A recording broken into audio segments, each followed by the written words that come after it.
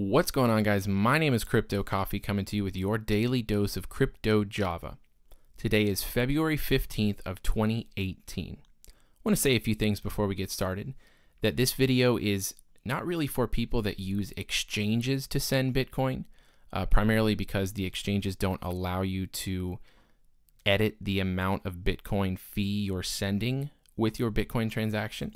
However, I would double check with your specific exchange because some exchanges do allow you to modify the fee that you send with your Bitcoin transaction. Also wanted to say that this video is primarily for those that have their own private wallet that are unsure of how to send Bitcoin efficiently, aka how much Bitcoin to send as a fee with their outbound transactions. This video is fairly technical. This video does not cover batched outputs, and all links to my research will be in the description. With that being said, let's get started. I want to talk to you guys today about sending Bitcoin efficiently. Now, efficiency in Bitcoin transactions, for me, means that you are sending it at the fastest possible speed for the lowest possible price. And to kind of determine this, we have to ask ourselves first, what are bytes and why do they matter in relation to Bitcoin? Now, every transaction contains a certain number of bytes, and each byte in your transaction equates to a higher cost. So for example, if you had 100 bytes in a transaction versus 900 bytes in a transaction, you would pay a significant amount more in fees for the transaction containing 900 bytes. Now, how do we determine how many bytes are in a transaction? Well, first we have to ask ourselves, what is a Bitcoin transaction composed of? And there's two really main elements to a Bitcoin transaction. There are inputs and there are outputs. Now, inputs and outputs can get fairly technical. I'm going to kind of dive into inputs in just a second here. But outputs, you just kind of want to know, unless you're doing batched outputting, which is not something I'm going to be covering in this video, you're typically just going to have two outputs for every transaction that you create. One is going to be going to the receiver of the Bitcoin as well as the miner fee. Now that you guys have a basic understanding of what goes into a Bitcoin transaction, I want to move on to what actually affects the number of bytes in your Bitcoin transaction.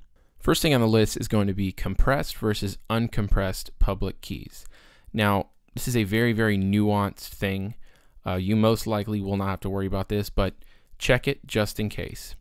The difference between a compressed and uncompressed public key will be 32 bytes. You'll see this in a later calculation, so you don't have to kind of write this down or anything.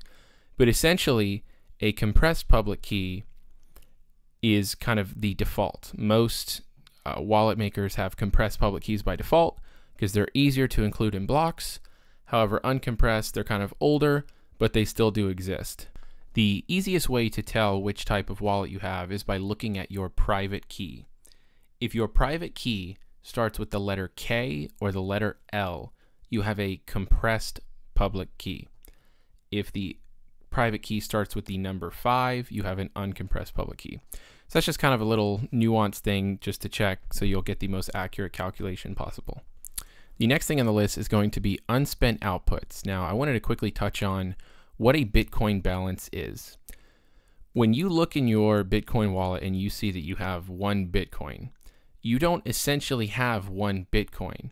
You have 1 unspent transaction from a different wallet claiming that you have the rights to that Bitcoin. Now, that would mean a 1-to-1 ratio. Someone sent you 1 Bitcoin and you would now be able to send 1 Bitcoin with only 1 input. However, I kind of further expand this into this example. If you have 2 people who gave you half a Bitcoin each, that would mean that your balance is 1 Bitcoin. However, you have 2 unspent outputs, which means if you wanted to send that full Bitcoin, you would need to have 2 inputs coming from the first guy and the second guy. And that would kind of factor into the total number of bytes in your equation. Now, I say the word equation because we're going to have 2 different equations. First one's going to be the uncompressed version, and the other one is the compressed version. Pretty self-explanatory, but go ahead and go to the earlier part of the video to determine the difference between the two. But once you've figured out which type of wallet you have, go ahead and use that specific equation. Now we're going to go ahead and use the example from earlier with two people sending me half a Bitcoin. Now let's say I wanted to send one full Bitcoin. I would take my compressed version and I would multiply two inputs or two unspent transactions. I'd multiply that by my 148 and that would give me 296. This is 296 bytes so far. Plus I would add in 34 multiplied by the number of outputs. And remember earlier I said there are only two outputs per transaction for your standard transaction. 34 times 2 is going to give you 68. Now this 10 byte addition is for a number of different things. There are all kinds of things that go into a transaction. So this is more or less tacked on as a, technical aspect to the equation. And plus or minus 1 multiplied by the number of inputs. Now the number of inputs in this situation is 2, so we're going to have 296 plus 68 plus 10 plus or minus 2, which is going to give us a range of 372 to 376 bytes for our specific transaction. Now we're going to look at a real-life example. This is an actual transaction that occurred on the blockchain, and you can see that they have a final number of 223 bytes for this specific transaction. How is this determined? The equation. So we'll just take the two nuggets of information that we really need, and that is that it has one input and two outputs. Now going back to our equation, I've already kind of done the math for us, but I used the compressed version of the equation. This is going to be 1 times 148 because we only had one input, plus 2 times 34, which is going to be our two outputs multiplied by 34, plus the erroneous 10 technical fee, plus or minus 1 times 1, and that is going to be the 1 multiplied by the number of inputs we have. This will give us a range of 225 to 227 bytes. And we were very close. The actual number is 223. However, in this equation, it uses the more conservative method where it puts you just a hair over so that you're guaranteed to fall within certain ranges, which I'll explain in just a moment. But right here we can see, got it right. Now I just wanted to also show you guys, this is kind of the precursor to the transaction we just looked at, and this is the person's wallet of receiving the funds before he sent them out. So this was the initial transaction we looked at where he sent out 0.07604 to a different wallet. But if you look here, this is where he received it. So you can see that he only had one input going into his wallet, which gave him 0.076. Now, if he had multiple inputs going in here and he sent more than this, you would see more inputs going out to kind of fulfill that transaction. So this is an example of a 1-to-1 ratio where there's really one input, two outputs. This is your standard Bitcoin transaction.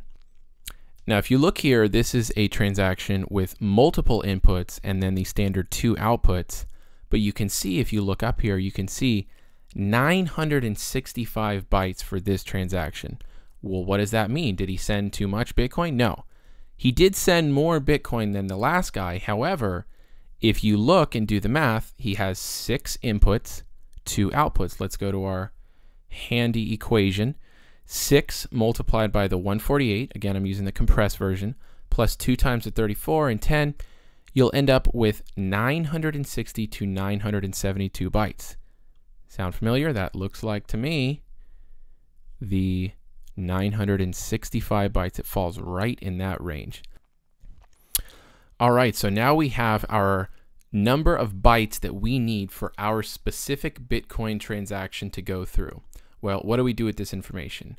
I'm going to leave the link in the description, but you're going to head over to this website, and this is basically displaying the active Bitcoin transactions in the past 24 hours and in the past 336 hours. So essentially, it's a kind of an aggregate of information that is very, very helpful to send it the fastest way possible.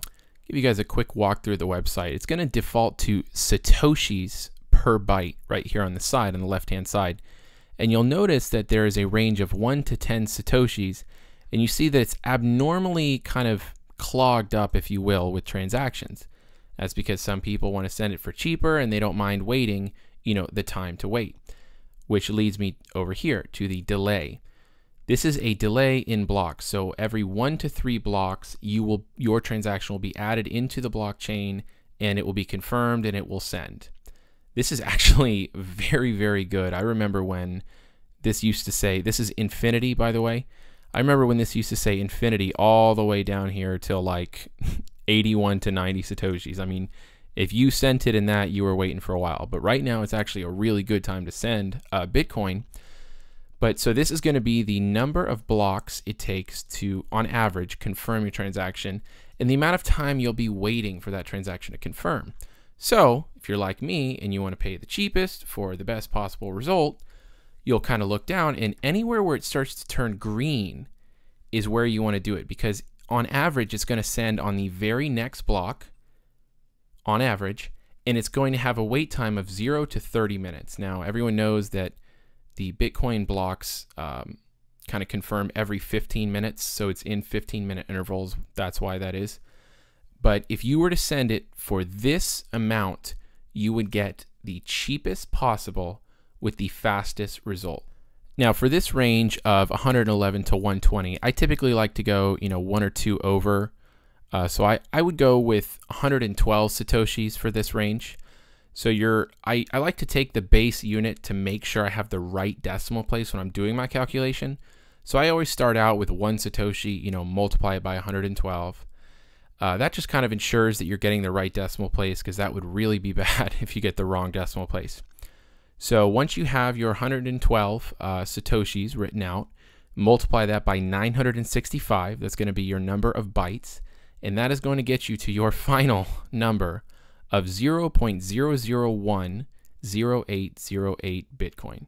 This is going to be the optimal fee to attach to your Bitcoin transaction to ensure that it gets sent the fastest for the cheapest possible price. Thanks so much for staying till the end of the video, guys. I know it was a very, very long one today.